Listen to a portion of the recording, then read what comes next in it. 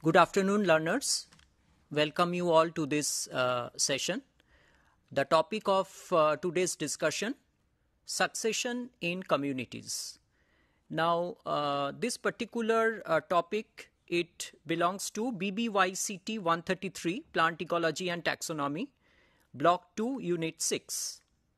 So here what we are going to talk is, this is actually a functional parameter of community study, where we are going to discuss how a community is formed and what are the sequence of events that actually lead to a community formation. So this is basically a functional aspect of community study. So what is meant by succession? Now, ecosystem, as we all know, it is a very dynamic entity and a large number of events take place. Like you find any forest formation.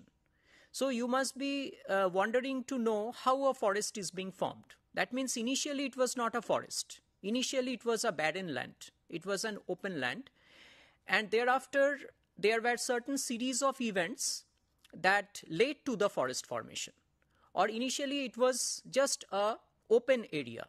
But ultimately through series of stages there was the forest formation. So these events, these sequential events which lead to a formation of a particular kind of community is termed as succession. So the biotic communities present in an ecosystem undergo changes. The changes can be natural or changes can be anthropogenic, that is due to human intervention. And long-term changes caused by natural events such as volcanic eruption, landslides, floods, hurricanes and human intervention such as mining and deforestation.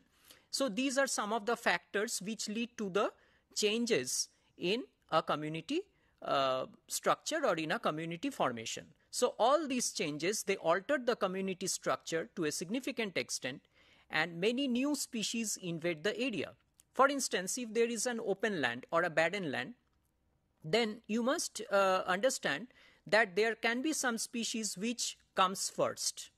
I mean, because of their more aggressive nature, they come first, they settle there, they establish themselves, and then they change the habitat, and then it leads to the progressive events or progressive sequential events by which the different other communities come and finally establish themselves.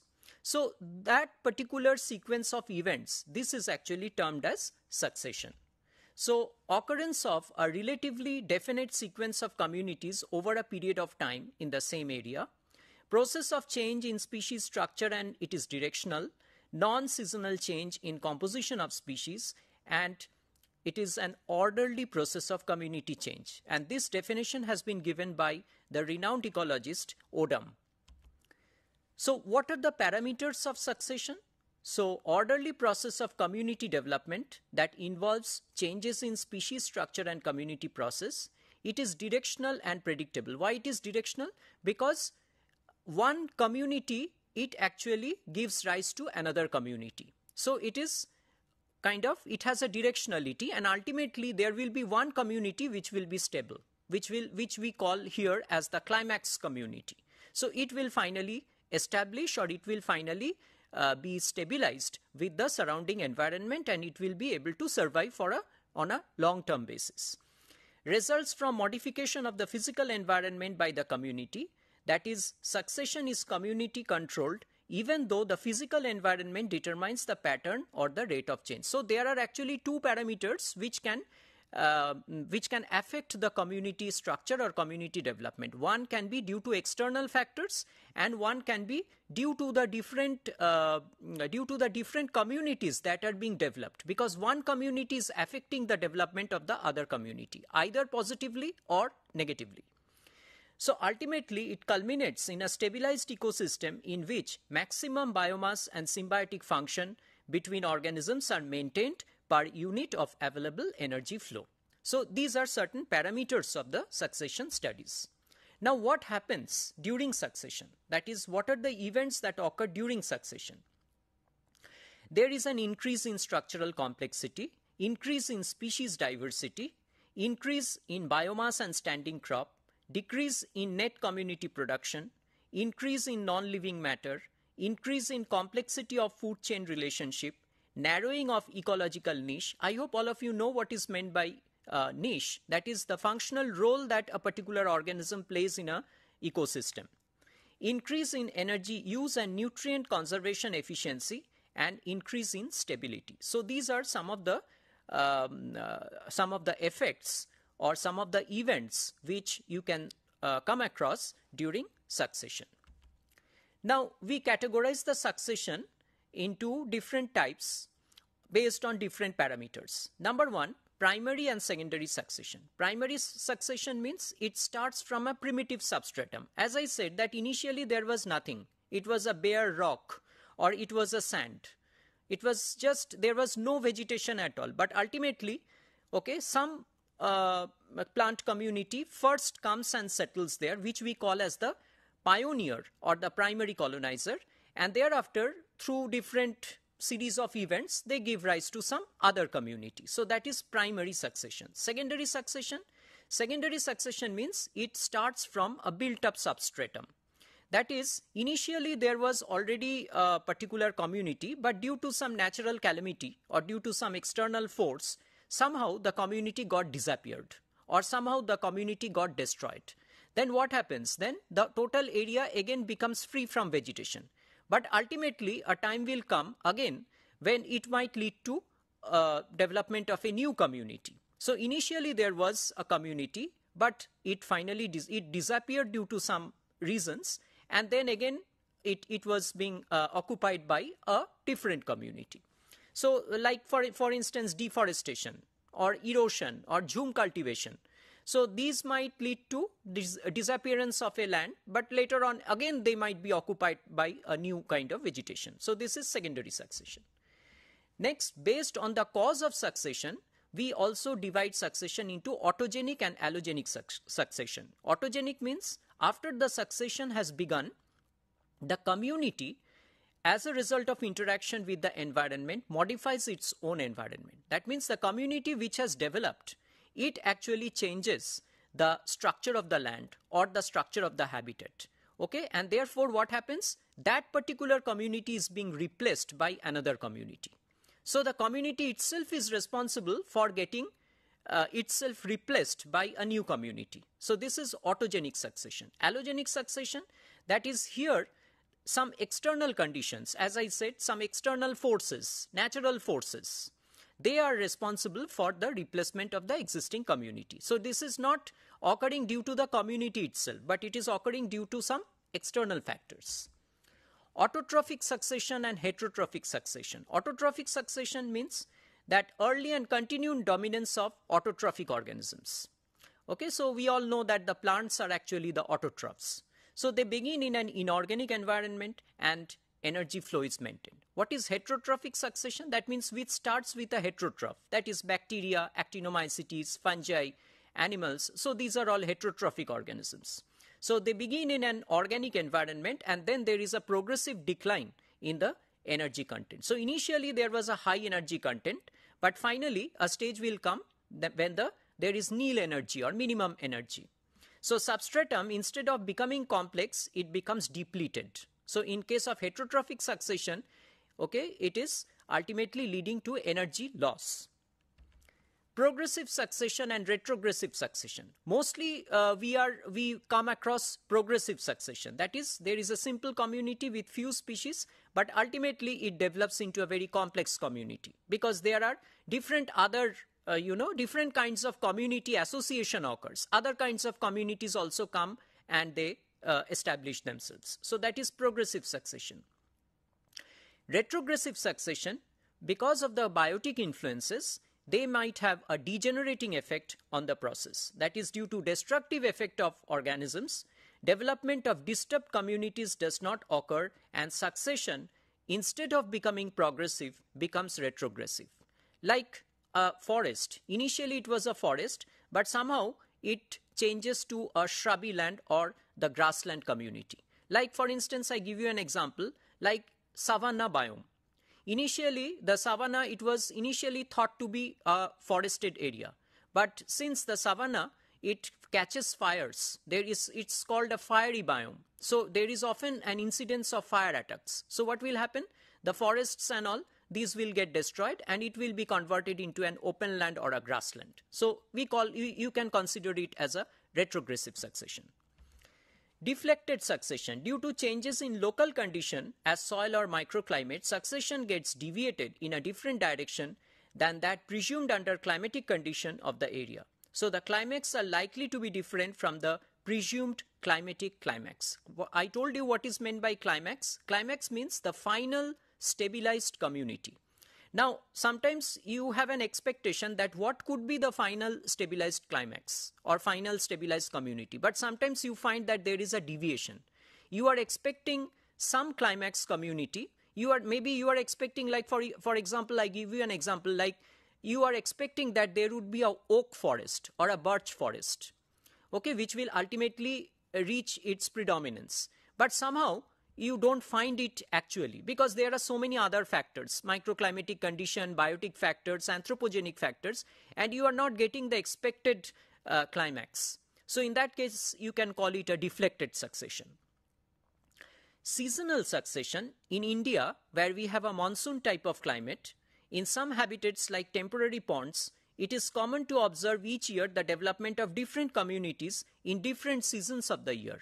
But this should not be considered as a succession. Such changes are recurrent and they are not developmental, and therefore they should not be regarded as a succession. So seasonal kind of changes in the community should not be regarded as a succession.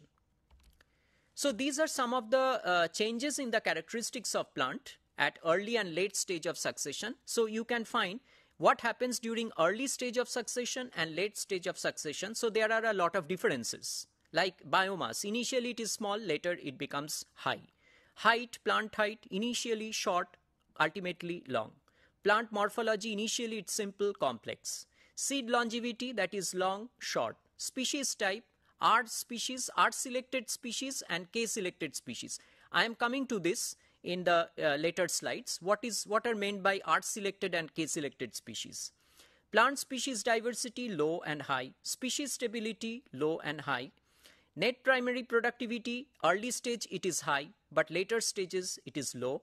Plant canopy structure, initially it is multi-layer, but later stage it becomes monolayer. So these are some of the differences between the early stage of succession and late stage of succession. Now, what are the steps? This is a very important topic, and often you might be asked questions on this, basically descriptive questions on this, that is general process of autotrophic succession. What are the steps? Number one is nudation. What is meant by nudation? Nudation means it's a bare area. That means there is nothing, no vegetation. How it has been formed? Through landslides, through erosion, or different other catastrophic agent, natural catastrophic agent. Or it can be topographic, that is, it can be due to soil erosion, it can be due to climatic factor like glacier, fire, frost, it can be due to biotic influence like anthropogenic activities, that is destruction of forest, grassland, etc. But you have to understand that in this bare area or in this open area, there will be one community or there will be one species which is very aggressive and which is very hostile kind of species, which is able to dominate other species and which is able to survive under these harsh environmental conditions. So these species are called R-selected species. So these R-selected species are very much fast growing and they are well dispersed, they thrive well, and they finally settle in this particular region. Somehow they succeed in getting themselves established in this kind of hostile situation. So these are R-selected species, and this marks the first step of succession formation, that is nudation. And we will call these R-selected species as the pioneer species because they are the pioneer community. Second stage will be the invasion, that is when a species, it reaches a new area, it follows the following stages, that is migration. Now you must be wondering how this new species is invading the particular new area. That is through migration. That is, it can be through seeds, it can be through spores, or it can be through any other vegetative propagules which will be dispersed through wind, water, air or whatever, and it will finally come and settle in the new area. So that is migration. After migration, ekesis. This is an ecological term which means establishment of the species. That is, the spores or the seeds, they come, or any kind of reproductive units, they come and finally they settle and they establish themselves. They germinate and thereafter they give rise to new plants, and ultimately those plants will actually settle with the new environment, and that process of establishment in the new environment or in a hostile environment, we call it ekesis. Next, we have aggregation. Now, this species, new species, which has settled itself or established itself, it will now reproduce, it will grow in number, it will get increased in number, and they come in close proximity to each other. And ultimately what will happen? More and more number of species, they will enter into the community, and these species will be called as the K-selected species. So the R-selected species have already created a congenial environment, okay, after getting themselves established, and then they will invite newer communities which will come and settle in the same area, and these newer species are known as the K-selected species. Next step is the competition and coaction. Now, by this time, the number of species, they have increased. So if the number of species have increased, then there should be a competition. And this competition can be intraspecific or interspecific competition. That is within the same species competition, or it can be within the between the or among the different species. So ultimately there is a competition for space, competition for nutrients, competition for resources, and so there is again a question of who will survive. So ultimately the species which are more kind of aggressive or having a greater vigor, they will ultimately survive and they will outnumber the other species. Next we have the invasion, that is species from other areas they invade. I give you an example like Parthenium. So it is actually an exotic species, but somehow it is so aggressive that it has come from some other country, and then they have settled in the new area, and what will they do? They will actually try to remove the existing species and they try to establish themselves. Water hyacinth. This is also another example. It's an exotic species, but it's very aggressive, because in the rainy season you will find most of the ponds, they get filled up with water hyacinth. Okay, so they have that power of reproducing themselves in enormous numbers. So this is termed as the invasion. Then you have the reaction. Reaction means it's a most important stage, that is mechanism of modification of the environment through the influence of living organisms on it. So the new plants invade the area, they affect growth and survival of the earlier existing ones. So if that occurs, then there is a modification in the environment, and ultimately that environment becomes unsuitable for the existing community, and it invites some newer communities which come and finally settle. And this will go on and on till we reach the last stage, that is stabilization. That means ultimately there will be one community which we call as the final terminal community, or as I already mentioned in the beginning, that is climax community, which will get stabilized for a longer period of time, and it can maintain itself in equilibrium with the climate of the particular area. So it has certain advantageous features by which it can actually get itself accustomed with the surrounding environment, with the climatic condition. So the climax community is the final steady stage in succession, and it gets stabilized in a particular area with the passage of time.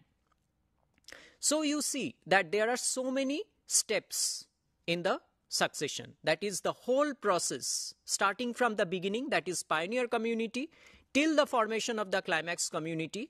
There are so many intermediate steps, and this whole process or the sequential event, we also term it as SERE, S-E-R-E. So this is another ecological term which we give in context to the succession formation. So I hope I could make you clear what are the general process of succession. Now, there are certain examples. If you go through your block or unit, you will find that they have given certain examples of succession, like oak forest. Like here, Dwight Billings in 1930 studied the succession of plant species in the agricultural fields in North Carolina. Since the area was under cultivation, there was proper soil available. So initially it was there was a particular kind of congenial environment. And so the community formation that occurred with regard to oak forest formation, we call it as a secondary succession, not primary succession. The first stage in succession included the invasion of the bare ground area by pioneer species. So by this time, I think it is clear to you that there will be a pioneer species. So the annual species, most of these pioneer species were annual species. They are having a short lifespan. So obviously they will get replaced, and then the biennial plants or the grasses, they come in the succeeding years. After 3 to 4 years, the biennial and grass species, they give rise to certain perennial herbs and shrubs. So these live for quite a number of years, and then after 5 to 15 years, you will find that the area is colonized by certain softwood tree species, particularly pine, loblolly pine, short-leaf pine, Virginia pine, and so on. As the softwood increased in number and grew in height, they form a forest canopy. So canopy means whenever there is a canopy formation, there is a shade. That is, it will offer shade. And therefore, the understory condition or understory, that means which are below, which are near the ground, they will get excluded. Why? Because they are not getting adequate sunlight. It is offering shade, so they are not getting adequate sunlight. So those kind of species, mostly the herb and shrub species, their existence becomes, or they come to at stake. So perennial herb and shrub species, they gradually perish because there is a enormous shade. The canopy also changes the microclimate of the habitat near ground level. It was now more humid, had moderate temperature and less wind. So this condition allowed the germination of hardwood species. So initially we had softwood species. Now we have hardwood species like oak and various species of hickory. Now 50 to 75 years down the line, what you have, the initial colonization of the pioneer species, the hardwood, started to replace the softwood species in the developing forest. So it takes around 50 to 75 years. At this stage in succession, pines had maximum height of 25 meters, oaks and hickories 10 meters. Because of their shorter lifespan, many of the softwood species died. So you can just see how from the herbs and shrubs and then the softwood and then hardwood, how we are actually progressing through the series of stages. So that is actually the story that led to the oak forest formation or oak community formation. Similarly, there are several other examples like growth of hardwood trees including ash, poplar and oak within the red pine planting area. So here also the hardwood tree growth was the increased shading and subsequent mortality of the sun-loving red pines. That means which prefer sunlight. Those species, they gradually dwindle or they gradually perish. The shaded forest floor condition generated by the pines prohibited the growth of sun-loving pine seedlings and allowed the growth of the hardwoods. Raspberry thickets growing in the sunlit forest sections beneath the gaps in the canopy generated by wind-thrown trees. Like the raspberry plants, they require sunlight, but beneath the dense shade canopy, particularly of the red pine, as well as beneath the dense stands of oaks, there was not sufficient sunlight for the survival of raspberry. So it could not survive because there was not sufficient sunlight. The macroecosystem change within the red pine stand and all along the more open sections of the trail has been noted. Within these raspberry thickets, dense growth of hardwood seedlings were found. The raspberry plants generated a protected nursery for the seedlings and also protected tree seedlings from being destroyed. Other examples like a forest renews after logging. Like sometimes it happens that the loggers, they chop out a large number of trees. So this creates actually, again an open land. And that invites secondary succession, because with time the trees will grow in the area and will return to the previous state. So initially there was vegetation, but due to the chopping of the trees, there was some kind of shortage in the community, but again that gets replenished. Then volcanic eruption. That means, like, let's say there is a eruption of the molten lava. So it is creating destruction in the vegetation. But again, time will come when it will be replenished.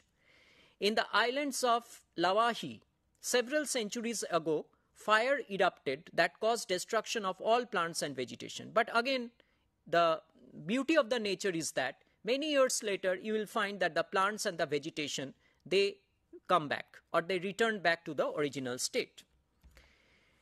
Similarly, if there is a pathogen infection, if there is a disease, okay, then as a result, the plants do not survive. But again, when the pathogen incidence is gone, or the disease incidence is gone, then again you will find the replenishment of the community. Similarly, with the case of the forest fire, because fire may damage the ecosystem as a whole, it may destroy the vegetation, but again there can be certain plant parts like seeds, roots, or different other perinating buds which might be buried within the soil, and when the fire incidence is gone, then this will again germinate, or this will again sprout, okay, into new plants, and ultimately it will turn into a community.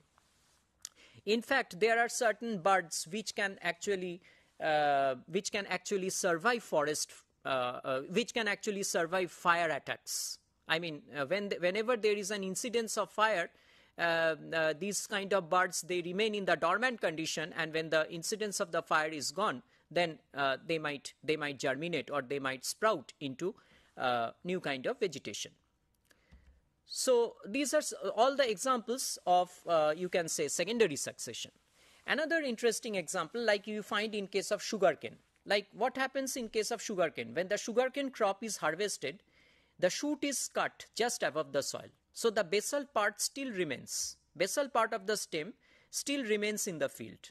So obviously there is a chance that from the basal part, new shoots will arise from the axillary buds, and it will give rise to the ratoon crop, which we call it as a ratoon crop. So this will mature faster, allowing earlier harvest of the crop for commercial gains. So after a few years, the yield gets reduced and the field is cleared of all the existing plants, but the new plants are introduced for a better yield. So this will go on for certain generations, okay, for certain number of years, and then you introduce the crop again in the field. So renewal of a crop after harvesting. So all these are different examples of succession. Most of them are examples of secondary succession. Now, with regard to the succession event, certain models have been proposed. In fact, there are 3 models which have been proposed with regard to the succession. Now, Joseph Cornell and Ralph Slattier, the American naturalists, they propose 3 models with regard to the succession process. Number 1, the facilitation succession. What does it mean? That changes in the abiotic environment are imposed by the developing plant community. That means the later, or the growth of the later species, they actually depend on the earlier species preparing the ground. Because I already told that initially the pioneer species come, and then the pioneer species, they settle. So what they do is they alter the structure of the land, or they alter the microclimatic condition, and thereafter they invite the newer species. So how the newer species, they come and settle? Because the pioneer species, they are actually changing the microclimatic condition, or they are changing the soil condition, or they are changing the habitat condition. And that is why the next species, they come one after the other. So this is a facilitation succession. That means the pioneer species, or the species which is preceding the next species, it is facilitating the survival or the arrival of the next species. So this is called facilitation succession. Next is tolerance model. Tolerance model suggests that a predictable sequence is produced because different species have different strategies for exploiting resources. Now the resource is limited, but species A and species B, they will not have the same potentiality of utilizing the resource. Okay, one species may outcompete the other species in the exploiting of the resources. Resources means, in case of plant community, resources are mostly the soil nutrients, water, minerals, sunlight. Okay, so these are the resources for the plant. So for these resources, there is a competition. So the later species are able to tolerate lower resource levels due to competition and can grow to maturity in the presence of early species, eventually outcompeting them. So what does the tolerance model says? Tolerance model says that the later species, okay, they are at an advantageous position because already the earlier species, they have created a favorable environment. So they are at an advantageous position, and even they are able to tolerate the lower resource levels, and therefore they can gradually outnumber or outcompete the earlier species. So this is called tolerance model. Inhibition model, you can say it's somewhat reverse of the earlier tolerance model. Inhibition model, what does it say? Inhibition model is applied when all species resist invasion of the competitors. Later species gradually accumulate by replacing early individuals when they die. An important distinction between models is the cause of death of the early colonists. Now, in case of facilitation and tolerance, this kind of model, what they suggest, they are killed in the competition for resources, notably light and nutrients. But in the case of inhibition model, early species are killed by local disturbances caused by extreme physical conditions or the action of the predators. So the facilitation model and the tolerance model, they are quite similar in nature, whereas the inhibition model, there is a slight bit of difference, because in inhibition model, the emphasis is also on the physical conditions or the predator action. Not only it describes the competition among the different species of the community, but it also takes into consideration other factors like physical factors or the predator action. Now we come to the types of succession. So we have discussed about the general processes of succession, what are the different kinds of succession, we have represented the community formation with certain examples like oak forest, raspberry forest, okay, or even what happens in case of fire attack or pathogen infection, or let's say in case of sugarcane. So we have taken certain case studies. Now we will go into the types of succession, that is we will mostly discuss on two different kinds of CD. I told you what is meant by CD, that is the whole sequence of communities that replaces one another in a given area. I told you that it is actually directional in nature. That means first one species will come, then let's say A, then B, then C, D. So it has a directionality, and ultimately there will be a species at the end which will be the final community, and as we told, it's a climax community. So this whole sequence of community formation that replaces one another, okay, this we call as the CD. And it can be actually categorized into different classes or categories based on the nature of the habitat.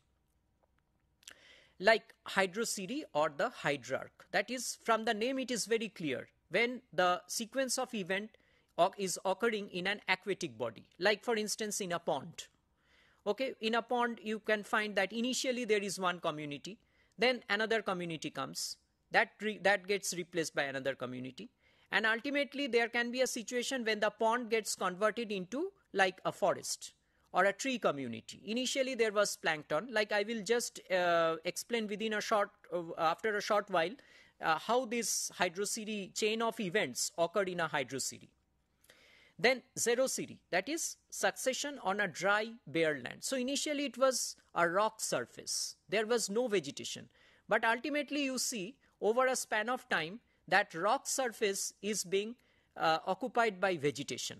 So how is it occurring? that initially it was just a rock surface. There was no vegetation, but ultimately it is converted into, let's say, shrubland or a tree community. How is it occurring? So that is xerocidry. Samocidry, that is succession on sand with pioneers like Spinifax, Ipomia biloba. Lithocidry, that is again on bare rock surface. Halocidry, that is on saline soil. There can be certain pioneer community like certain succulent species which come. Eocidy or geocidy, that is development of vegetation in any area, in any particular area. It's a very general term. Senile, that is succession of microorganisms and lower plants on dead plant parts. So these are different categories. Of course, we will be discussing in detail on hydrocidy and xerocidy. So hydrarch is further divided into hydrocidy and halocidy. Mesarch means that is where adequate moisture conditions are present. Xerarch means succession in dry areas where moisture present in minimal quantity like dry desert or rocks, and it can be further divided into lithocidy or samocidy. So in this context you come across two terms. One is it can be hydrocidy or it can be hydrarch, which is given in your block also, or it can be like xerocidy or xerarch. So you just go through the definitions. Now we come to, as I told you, we will take two representative examples, that is hydrocidy and xerocidy. So we will see what are the intermediate stages in the hydrocidy. Now for hydrocidy stages, initially there is a phytoplankton. I hope all of you know what is meant by a plankton. Plankton means free floating. Okay, so initially, like let's say there was a pond and you have the phytoplankton species which consists mostly of algae. They begin to multiply and these are all the pioneer species. So phytoplanktons are the pioneer species. Now a time will come when there is the death of these phytoplanktons and other animals which are dependent upon phytoplanktons. Then what will happen? Who will come next? Bacteria, fungi. Why? Because they are responsible for the decomposition of organic matter. They will act upon these planktons. They will decompose these planktons. And naturally, if there is a decomposition, there will be enormous addition of the organic material. The enrichment of water bodies with minerals creates condition supporting growth of other plant forms. So since there is an accumulation of organic material, now the different other communities will come gradually, like blue-green algae, diatoms, bacteria. They will colonize the primitive medium of the pond. So initially it was dominated only by the phytoplankton, but now the algal species, diatoms, they come and actually settle in this particular stage. So naturally we will come across the next stage, that is rooted submerged stage. When the blue-green algae has finally dominated, again a time will come when there will be death and decomposition of the phytoplanktons, because there will be further addition of organic matter and there will be accumulation of soft mud at the pond bottom. So the pond will become shallower, the depth of the pond will reduce, and then it will invite some new species, rooted submerged hydrophytes like Hydrilla, Potamogeton, Myriophyllum, Najas, etc. So these kind of species, they finally come. Next stage is the rooted floating stage. Again, there will be death and decay of the rooted submerged hydrophytes. A time will come when there will be death and decay. So again, it will add more and more soil, or it will add more and more organic matter, and there will be, the water depth will be 2 to 5 feet. Now who will come? The rooted hydrophytes with large and broad leaves floating on the water surface. So initially it was rooted submerged species. Now there will be rooted species but which are having free floating leaves. Nelambo, Nymphia, that means like if you have seen the lotus, okay, lotus leaves, or free floating like Pistia, Lemna, Wolfia. So these kind of species either having floating leaves or which are free floating, they will come and settle in the next stage, that is rooted floating stage. Next you have the reed swam stage. So ultimately the previous stage, that is rooted floating stage, the species which were there, they will again die and there will be death and decomposition. And therefore the next stage, the species which will come, those are amphibious stage, since the plants are rooted but most of their shoots, they are emergent, that is they are exposed to air. So semi-submerged with emergent leaves. In the earlier case, you had free floating leaves. That means they were in contact with water. But here, in this case, you have the emergent leaves which are above the water surface. For example, Typha, Phragmites, Scirpus. So this stage is initiated in extremely shallow water, because you must be understanding that by this time the water has become tremendously shallow, because there is more and more decomposition of organic matter and the dead and decomposed plant materials of the earlier stages. So their rhizomes are profusely branched. The plants are rooted in the bottom of the lake. These plants obstruct light for submerged and floating plants, which consequently die. In addition, there are some other groups of plants like Sagittaria, Alisma, which are called the emergents, and they occupy the area. So that is the characteristics of the reed swam stage. Next we come to the marsh meadow stage. Now gradually who comes? The grass family members, Gramineae, Cyperaceae, because these are the earlier monocot species. Carex, Cypress, Eleucharis, they colonize the area. Ultimately tall grasses, Eriophorum, Cymbopogon, these kind of tall grasses, and they form a mat-like vegetation, like they form a carpet. So initially now you will not be able to identify that initially it was actually a pond, because it is gradually becoming terrestrial in nature, terrestrial kind of habitat. And the plants are having rhizomatous system. So now there are dominant plant species, mostly the herbaceous species like Mentha, Gallium. Okay, so these kind of species, as a result of high rate of transpiration, there is a rapid loss of water and the mud is exposed to air. Next stage would be the woodland stage. And in case of woodland stage, you will mostly find the shrubs. So initially the previous stage was herbaceous, dominated by the herbaceous community. But again there is a death and decomposition of the herbaceous community, and now you have the different kinds of shrubs, salix, cornus, some of the examples. So they are offering a lot of shade offering plants. So the grasses and sedges which are understory, which mostly lie along the ground surface, they will disappear, and the shrub community will be more and more dominant. Finally, again you reach a climax forest stage, that is the tropical rainforests in climates with heavy rainfall, whereas in temperate region there are mixed forests like Acer, Quercus, etc. So you have the forest community, because again there is a death and decomposition of the shrubs, and therefore there is more and more organic matter formation, and therefore only those community or only those plant species which are very much taller in nature, which can utilize maximum amount of sunlight, they will actually grow. And since they are offering shade, a lot of shade, so the understory vegetation which are being dominated by the herbs or shrubs, they are not able to survive. So ultimately what started with an aquatic habitat ultimately ends in a terrestrial habitat. So this is known as hydrocery. So you start with aquatic environment or aquatic habitat, ultimately it is converted into a forest community. Next example is the xerocery. That is, now initially it was I discussed with regard to the pond ecosystem, or the habitat was mostly aquatic habitat.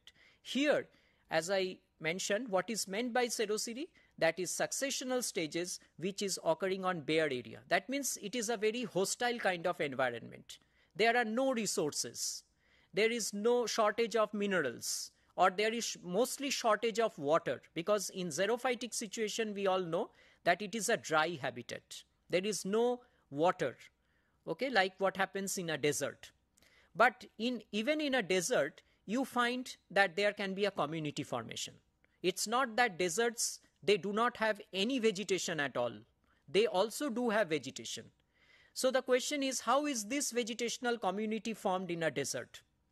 So for that, you will have to understand that again, there are certain intermediate stages. Or let's say you have a rock surface. So as I told you, how this rock surface will be finally converted into some or it will finally be converted into a vegetation enriched community area. So this will begin with the lichen stage. So all of you know what is meant by lichen. Lichen is actually a symbiotic association between an algae and a fungi. And in botany, you must have studied that lichens are of different kinds. That is the foliose lichen, the crustose lichen, and the fruticose lichens. So in this case, the first community that comes and actually tries to settle or establish is the crustose lichen, like Rhizocarpus, Lacidia, Rhinodina. They come, and so these are the pioneer species, and they come and finally they migrate to the rocks. And they secrete certain acids, organic acids, so that they bring about weathering and loosening of the soil particles. And so they add organic matter to the rock surface. So that invites the next stage, that is foliose lichen stage, that is Parmelia, Dermatocarpon, which have leaf-like thalli. They are able to retain and absorb more water, so that there is certain kind of addition of moisture in the rock surface, and it builds the substratum and invites the next community, okay, that is the moss stage. Xerophytic mosses like Polytrichum, moss means mostly the bryophyte community, that is Polytrichum, Tortula, Hypnum, Bryum. They come and settle. They compete with the lichens due to their growth and decomposition, and finally they form an open community. They can bind soil particles, they can increase water holding capacity. So you see, the soil is becoming more and more favorable. It is becoming more and more favorable for the higher plant communities. Then you have the herbaceous stage. Because of the extensive growth of mosses, there accumulates more soil and more minerals. The mosses shed the lichens and competes with them. So there is a competition between the moss and the lichens. Okay, and ultimately a stage will be reached when the mosses will also disappear, and they will further add organic matter, and therefore the xerophytic grasses, they will come and try to settle in the new habitat like Poa, Eleusine, Festuca, etc. Later in the next stage you have the shrub stage, that is more accumulation of soil. The habitat becomes suitable for certain shrubs. Like if you have gone to a desert, you must have seen that there are certain species which dominate, like Ziziphus. This is a very predominant species in case of a desert. So they overshadow the herbaceous vegetation because shrubs are taller, so they will offer shade, and therefore the herbaceous vegetation will try to disappear. So this kind of pattern is the same like as you have seen in case of a hydrocele. And finally again, you will have a climax forest stage. So even in a desert, even in case of xerocere, you can find a forest. But that is of course a forest which is dominated by the xerophytic species, xerophytic tree species, acacia, prosopis. So these are the tree species which can form a community in a desert.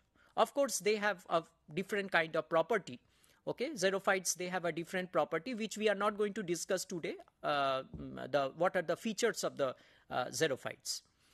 Further weathering of rocks and increasing humus content favor the arrival of more and more number of trees, and finally the vegetation becomes mesophytic. So initially it was dominated by the xerophytic community, but ultimately the environment becomes so favorable that even the mesophytic species, that means the normal species, okay, which we find all around us, they can also come and they can form a community. So ultimately a desert city or a xerocere gets converted into a normal city, that is a normal kind of habitat.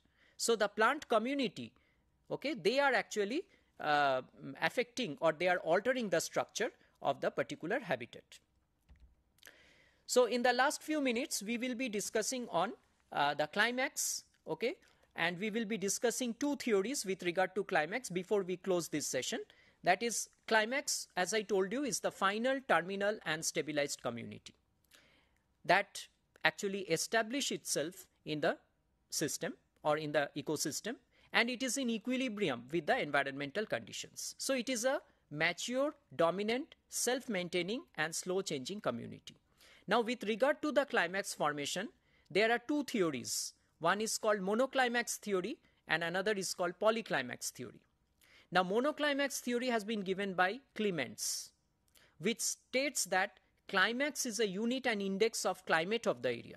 So if you study the climax, then you will get an indication of the surrounding climate. Climax community is more or less stable with the climate because it actually behaves according to the surrounding climatic conditions, and it cannot be replaced through competition by any group of species. So in a particular kind of climate, the climax communities with only a few dominant species will be available. And Clements has given a concept called organismic concept of climax community, where he suggests that climax community can be treated as an organism. That means it has birth, it grows, it develops, and finally it becomes mature. So it can be designated as a superorganism. Of course, this concept, that is monoclimax theory or the organismic concept of climax, it has certain demerits. So as I told you, the Clements has given this idea, and the criticisms against this monoclimax theory are there, because the main criticism is that, see, a climate cannot be stable. We cannot imagine a climatic condition to be stable because it keeps on fluctuating. What the climatic condition you have today and the climatic condition you have maybe after a few years, it might change. So accordingly, the climax community is also supposed to change because climate is not fixed. So how this particular definition of Clements could be accepted then? That the climax is a stabilized community which is dependent on climate, but the climate as a whole is not stable because it keeps on fluctuating. So this is one of the severe criticisms that has been given against monoclimax theory. Moreover, in the same climate, climax communities can be different. Even in the same climatic condition, you have different climax communities. It doesn't mean that there can be only one climax. There can be 3 or 4 climax or n number of climax communities. All of them have established in that particular area.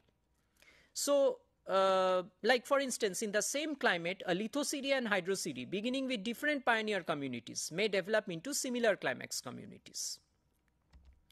Similarly, it may not be true that succession with similar pioneer communities would always develop into similar climax. Therefore, the main problem with the monoclimax theory is that Clements has overemphasized climate as a parameter to explain the concept of climax. And therefore, people later suggested that you cannot regard or describe climax solely on the basis of climate as a parameter. So this has given rise, or therefore a parallel view or a parallel concept has come, which is called the polyclimax theory, and this has been given by Tansley in 1935. What he suggested is there are possible control of other factors as well. So he introduced certain new terms like subclimax, sericlimax, disclimax. Subclimax, that is stage in succession just preceding climatic climax. Sericlimax, that is community which became stabilized, and disclimax, that is community which became stabilized due to recurrent disturbance by man or biotic factor. So in a nutshell, what I mean to say is that you should not consider climate only as a factor. You should consider other factors also, like soil factor, biotic factor, that is due to different predators, anthropogenic activities, topographic climax, fire, because we have already seen that fire is a very important ecological factor which affects the vegetation. So all these factors should be taken into consideration when you are explaining the climax community or the stable community. So learners, finally, if we sum up what we studied today. So initially we started with the definition of succession, and then what are the different stages in succession, the classification of succession, the parameters of succession, and then we took certain case studies, like in case of certain community formation, how can you explain this succession parameter? Then we categorize the succession or the CD into different categories, of which we highlighted on the hydro CD and the zero CD.